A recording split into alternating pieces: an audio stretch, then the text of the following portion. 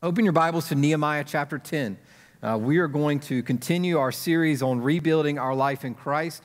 Today we're going to be talking about our commitment to what matters. And I think it's a special time to be talking about our commitment to the Lord as we think of the Lord's Supper. The Lord's Supper is a beautiful picture of God's commitment to us. It's Christ's commitment to us in going to the cross, committed to deal and to crush sin, to crush the enemy, to provide eternal life to those of us who put our faith and trust in Him.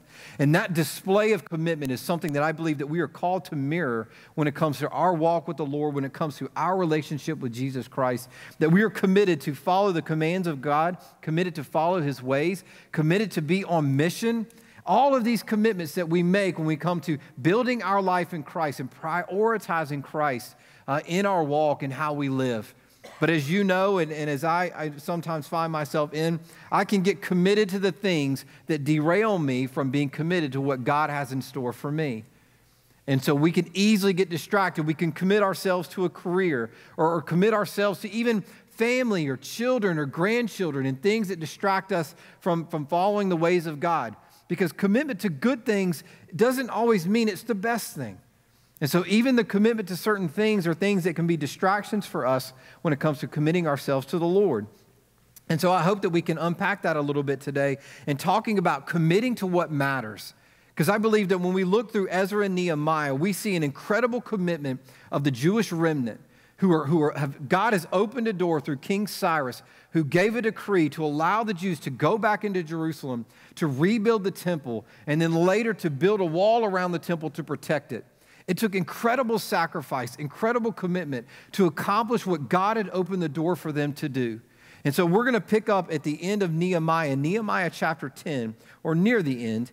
So what's happened is everything has been accomplished. The temple has been built. The wall has been built. They have confessed their sins. They have performed sacrifices. They have done all of these things. And now they're coming to a place to where they're putting themselves and committing themselves to a new covenant with the Lord, to really a recommitment to the covenant that God had put with Abraham, that had been passed down from generation to generation, and then even to Moses, to the people of God in that time.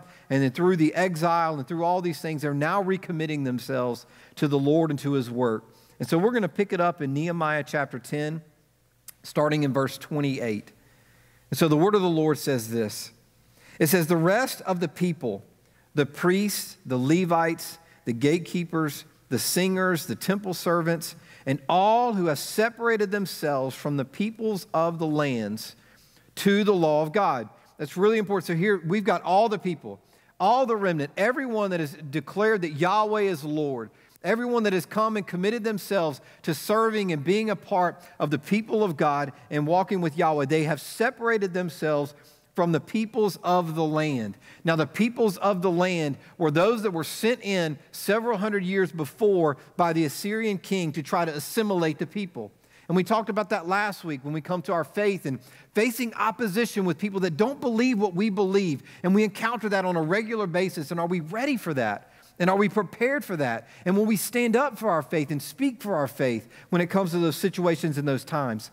But the people of God have declared they are separating themselves from an opportunity to not only separate from them, from the people who have declared another way, not God, but they've gone and they've separated themselves, but now they've come to the law of God. And that is really important. When we think about when you separate yourself, what are you committing yourself to? And they here are committing themselves to the law of God. And we'll get into that when we think about our commitments. But they have separated themselves from the lostness of the world and committed themselves to the law of God. And it says, to the law of God, their wives, their sons, their daughters, all who have knowledge and understanding, join with their brothers, their nobles, and enter into a curse and an oath to walk in God's law that was given by Moses, the servant of God. It's interesting how they talk about that when you talk about coming into covenant with God. They look at that and they identify it is a curse and a covenant that they come into, a curse and an oath. And why would they use that terminology? Because in the Old Testament, when they talk about if we commit our ways to God, that we will be blessed, we will be in right relationship with the Lord. But if we don't, that we will encounter curses, we will encounter struggle, we will encounter the wrath of God. Now, what's important for us to understand is that the cross of Jesus Christ, the cup of the new covenant, Jesus Christ drank the wrath of God and protected us from it. So when we put our faith and trust in Jesus Christ, we are shielded from the wrath of God because God's just wrath was satisfied at the cross of Christ. A difference between the old covenant and the new covenant when we look to Jesus and we look to the cross of Christ. But here it's this commitment of basically saying we are committed to the Lord, but we also understand and are committing ourselves to know that if we stray from our commitment, that we know what would come of us as we turn away from God. And so they were making a commitment, fully understanding of what was at stake. You think about in our own lives when we commit ourselves to things. When you think about my commitment level, right? You evaluate the pros and cons. If you're smart, if you want to look at things, sometimes there are things that you want to commit yourself to, and you get into it and all the way into it, and you never evaluate it, and all of a sudden it's the what ifs or the, oh man, I didn't really think this through. What am I doing? How do I get out of this? What do I need to do? You know what I'm talking about because you go through those situations. But for most of us, we want to commit the positives and the negatives. We want to know what we're going to expect, what we're going to encounter. And for these people, they understood. But the beauty for us when it comes to the gospel, that when we commit our life to Christ, we are fully restored. We are washed clean by the blood of Christ. We are promised eternity, and it cannot be taken away from us. And the only pain, the only backlash that we will encounter is just continuing to live in this broken and fallen world until we go into glory when we die and we go to the other side to be with Christ. And I'll tell you what, I will take that curse, which I don't even believe to be a curse at all, because eternity is so much more than what we see and experience on this side of eternity. It is so short-lived here to experience the discomforts of this world as it relates to following Jesus Christ, because he's worth it. Man, he's worth it. But here they came into this and they understood the curse and the oath to walk in God's laws that was given from Moses, the servant of God. And to observe and do all the commandments of the Lord our God and his rules and his statutes. We will not give our daughters to the peoples of the land or take their daughters for our sons. Here again, a reiteration. Several weeks ago, we talked about making hard decisions. And we used in studying the scriptures and talked about when many of these folks gave themselves over to foreign wives and foreign spouses and against the will of God, against the testimony of God and his word, and how all of the ramifications that came from that. But here they're committing themselves again. We are not going to go down that same road that we once did. We are not turning back and going to become what we once were. We are committed to the law of the Lord, and we're making that declaration that where we once were, we will not go down there again. Truly a declaration and visible evidence of repentance. But then in verse 31, they continue. And if the peoples of the land bring in goods or any grain on the Sabbath day to sell, we will not buy from them on the Sabbath or on a holy day. And remember, this is very important because there were all kinds of people in all different faiths going on around them. And there were people that did not believe and respect the law of God. And so they would come and they would want to trade and sell goods and do these sort of things. And the Jews here were saying that we will not do that. We will honor the Sabbath day. And we will get more into that in a minute. But he says, we will not buy from them on the Sabbath or on the holy day, on a holy day. And we will forego the crops of the 7th year and exaction of every debt. Again, what they're doing now is they're going to talk about some of the things that we'll look at from back in the Pentateuch, where they talked about ways that they were supposed to honor the Lord and how they were to live. And it is their declaration and commitment. And so they continue on. We also take on ourselves the obligation to give yearly a third part of the shekel for the service of the house of our God. Now, what's interesting about that is that actually is not a required gift that they were to give. It was a free gift that they were giving above and beyond what they had already committed to. This was something new that they had done because they had neglected the temple for so long and neglected how the operations of it and all that was required of it. And so now they're giving a new offering here, an extra shekel here for the service of the house of God. And it was to go towards for the showbread, the regular grain offering, the regular burnt offering, the Sabbaths, the new moons, the appointed feasts, the holy things, and the sin offerings to make atonement for Israel and for all the work of the house of God. So again, just that declaration of understanding of what is this money going towards. It is going towards all these things for the temple and going towards all these things to help them continue to worship God the way God called them to worship in the Old Testament. And so when we read all of this, what I want us to go into now is think about when we see their commitment level and what they are committing themselves to, what are the things that we can take from that and apply to our own life today to where we need to think about how we need to be committing our life to God in order to rebuild our life in Christ. Because that is our goal. We are trying to build our life on the foundation of the gospel, to rebuild our life in Christ, to focus on the things of God, to live for God, to honor God, so that lost people will be found as they see Christ in and through us and through our life. So what do we commit ourselves to? We talked about it very briefly in the beginning, but here for us, when we commit to what matters, we commit to walking in the ways of the Lord. You see that very evident here when they said, we are choosing ourselves to separate ourselves from the other people, and we are going to look towards the law of God for living, for direction, for guidance. And so for us today, we think about, we have the canon of Scripture, the Old Testament and the New Testament, all coming together, inspired by God for us to live by and to follow and to understand the character of God and who He is, to be drawn to Him through the power of His Word, but for the purpose of not only reading it and knowing who God is, but reading for the purpose of obeying it. Because as believers in Jesus Christ, we are called to give our life to Him and to obey in response to what He declares. It is not an obedience in seeking approval. It is an obedience of praising God for what He has done, to honor God and knowing that His ways are better than our ways. And so when we commit and obey the Word of God, it is not some just give and take. It is not some barter pursuit that we're on and trying to please God so that He'll be better pleased with us, but truly believing and committing our ways to the Lord, and so that we can honor Him in how we live. And in Proverbs it says this. It says, trust in the Lord with all your heart and do not lean on your own understanding. And so when we think about, for us, we can be so tempted in life in making decisions and choices, we think we've got it all figured out. Or we think that we can work through a situation and we can apply our own wisdom and our own discernment to a situation, neglecting the Word of God to help give us greater wisdom and insight into how we should live and how we should work. And so, but He's saying, trust the Lord with all your heart and don't lean on your own understanding. It's a challenge of surrender, of faith, of saying, you know what? I think I may have the answer here, but I want to seek the Lord for greater wisdom and guidance because He may have something better. He may have something different than what I feel like should be right for me. And sometimes that means abandoning our own understanding, our own wisdom to follow God's.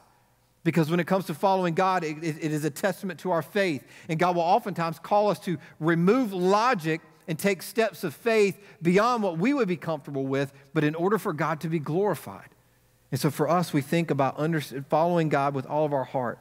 And He says, in all your ways, acknowledge Him, and He will make straight your paths. And I want to encourage us when we talk about walking in the ways of the Lord, stop compartmentalizing God.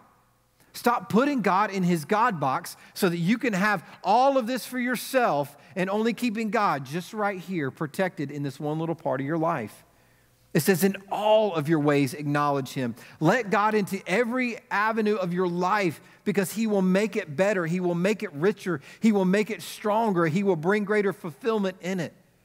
Because if we just continue to leave God in this little box and we live most of our life about us and about what we want and what we're committed to, we're going to find greater stress and greater struggle, greater anxiety, greater worry, greater disappointment, a lack of fulfillment. All of these things, when we abandon the Word of God and we abandon the ways of God and we try to push God out of many things in our life. But what I'm saying is God's called us to let Him in all of it.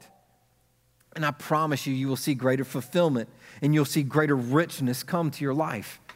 Because there are so many things that we commit ourselves to that at the end of the day, it doesn't matter. The world will still continue to turn. God will still continue to be God. But for us, we get so hung up on so many different things. Maybe it's politics. If your candidate doesn't win, the world is going to end. And I can promise you, for 40 plus years of my life, I have seen many presidents and politicians come and go, and God is still king. But yet we get so anxious, so worked up. Maybe it's your sports team that you get so anxious about, and all these things in life is just not going to be the same if they don't win. And I can promise you it will be. Today is still another day, right? And so exactly. It was tough though, I ain't gonna lie. But I'm committing to what matters. And so we think about, but we want to walk in the Lord. But guys, there are so many things that you're committing yourself to that I promise you right now, if you let go of, God's got something better. If you're committing yourself to something that is bringing you great struggle, great heartache, great stress, it's creating friction in your marriage, friction in your relationships and in life, let go and let God, as we always say. But we need to commit our ways to the Lord. Another thing here, and what we're going to go into now is a few things that are drawn out of the Old Testament. Now, we know that from the Word of God, that when we see what God challenges and what God tells us, that we can trust in what Christ has done and what Christ has accomplished. He has fulfilled the whole law. We are no longer obligated to the law. We live by faith through grace that's extended to us by Christ. And we live in that way, but for us, there's still great wisdom to follow when it comes to following the teachings of the law and how we live our life. And one of those ways is seeking rest. Now, in what they are talking about in the scripture is going back to Exodus chapter 20. It says, "For in 6 days the Lord made heaven and earth, the sea and all that is in them, and rested on the seventh day. Therefore the Lord blessed the Sabbath day and made it holy." And for them, they were to honor the Sabbath day. They were to take that day. And it started on Friday night and then goes in sundown and into sundown on the next day on that Saturday. And they weren't to work. They weren't to do anything. They were to have that time separated and isolated to God. Now, we are not called to and have to be obligated to a Sabbath day. But there is incredible wisdom when it comes to seeking rest. And guys, we need that in this culture and in this time. We look at today, now in today's New Testament culture, we look at the Lord's Day, which is the first day of the week. That's why we come together on Sundays. It is the first day of the week. We give God our first. And so we come and we worship Him on Sunday mornings, and we come celebrate what He's doing in our lives together as a body of believers in hopes that we come out of this rested and rejuvenated and recharged to go and live and be on mission. But the problem is, guys, we come in here and I guarantee 90% of us are exhausted, straight up tired. You have not stopped. You have not slowed down. You have been working all week, or you've got littles and you're going through all of that and all that goes on to, and you've taken no time to seek rest. Even when I think and when I talk to people, how is your quiet time? How is your time with the Lord? And most of us would always say, man, it is so small. I can't seem to find the time. But when we commit to what matters, we need to commit to taking that time to rest in the Lord. And I'm not talking about just taking naps on Sunday afternoon. Although those are great and those are holy naps, I promise you. But at the same time, I'm talking about true rest in the Lord. Finding rest when you're in the Word of God. Finding rest in prayer. Even rest in fellowship with other believers. Like when you think about our men's ministry, when you think about our men's retreat, for some of you maybe in here, you're thinking, dude, I work so much during the week. Going on a weekend retreat sounds just incredible. Like just, I'm going to be exhausted, right?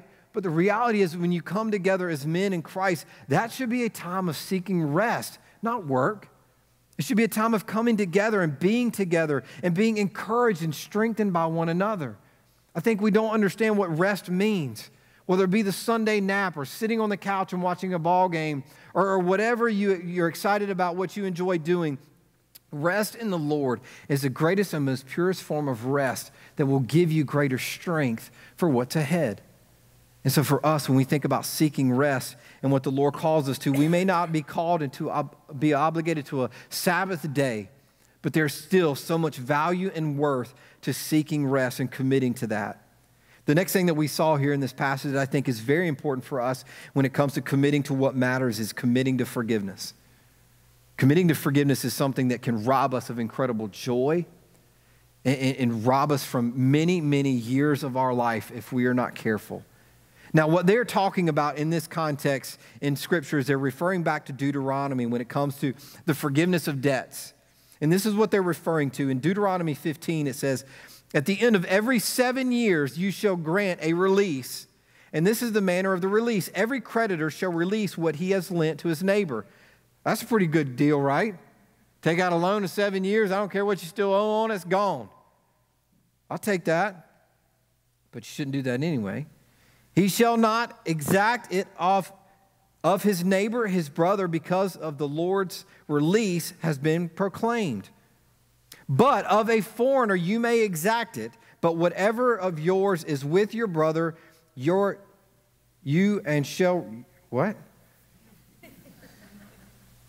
Somebody might have had a typo in there. Let's go to Deuteronomy 15. Let's get the word and not Matt's typing expedition there. Here we go.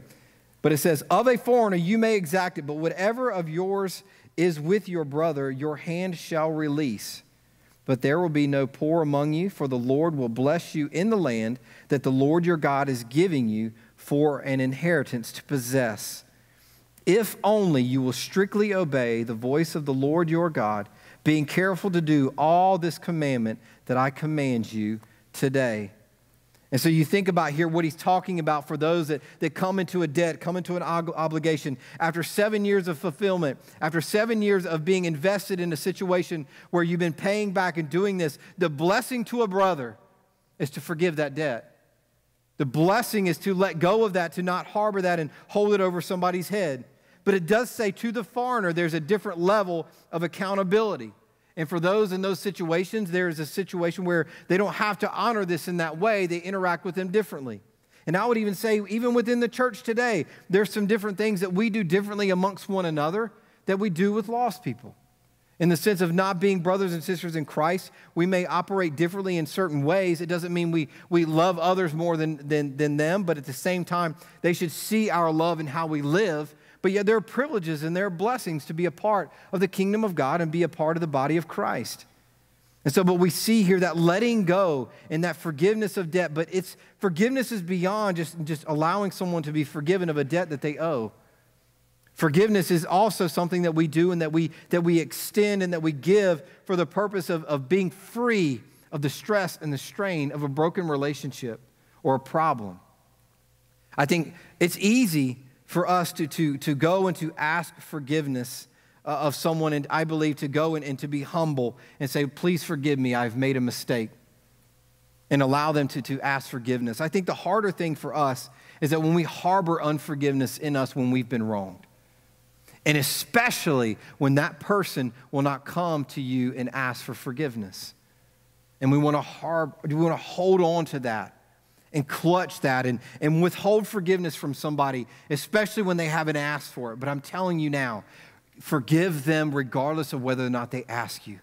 Because I promise you, you are carrying the greater burden than they. And so when you think about forgiveness, when you think about how we live, that we want to commit to what matters, and what matters is extending forgiveness. We want to forgive like the Lord has forgiven us, where we have been forgiven of all unrighteousness. Who are we to hold on and to withhold forgiveness from another when Christ has forgiven us of all things? And so for us, that looks differently. Sometimes maybe it's someone that we've loaned money to and we forgive them of their debt in a purpose of trying to bless them and allow them to go on freely to do whatever they need to be doing to get back into financial peace and restoration. We want to help and oblige and bless people like that. For others, forgiving them when they haven't asked for it, or forgiving when they come to it. But even for us, seeking forgiveness and not being ashamed and not being afraid to go and do the hard thing of asking for forgiveness when we know that we've wronged somebody. But we must commit to forgiveness in life. And we must also commit ourselves to generosity. You see that played out here in this text when they talked about the extra tithe that they were giving to the house of the Lord. And you go back and when you look to the building of the sanctuary, to building of the temple that was being done with Moses and the tabernacle that was being constructed and put together with the Lord's instruction, here's just a little bit about what they did. Bezalel and Oholiab, and every craftsman in whom the Lord has put skill and intelligence to know how to do any work in the construction of all this of the sanctuary shall work in accordance with all that the Lord has commanded. And Moses called Bezalel and Oholiab and every craftsman in whose mind the Lord had put skill. everyone whose heart stirred him up to come and to do the work. And they received from Moses all the contribution that the people of Israel had brought for doing the work of the sanctuary. And they still kept bringing free will offerings every morning. So not only did they provide for the sanctuary, for the work of the priests, for the sacrifices, but they continued to provide free will offerings.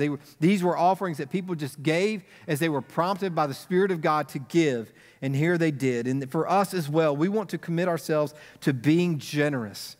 You know, I think about even when you look at last month for us as a church in January, we came and we gave double what we gave last year. When you factor in the gift to the general giving and you factor in the money that was given towards our advance campaign, and then you pile in on top of that the generous tithes that were taken for things such as the medical bills of someone in our community, or to helping someone to get back on their feet and helping pay a security deposit for a lady to go and to be able to get a place to get back on her feet in a bad situation. All of this was taking place by the generous giving of the people in our church. And so when we think about things like, can we still give to a building campaign and still do the work of the Lord? Amen, absolutely. Can we still give to the kingdom of God and continue to do the things of God? Absolutely. And we do all of this even as a church, as we talk about, without even passing a plate. Because we have our giving tower that you can give, and you can give on your time and your way to the Lord. And we trust that God's going to put it upon your heart to give to the work of the Lord, even today.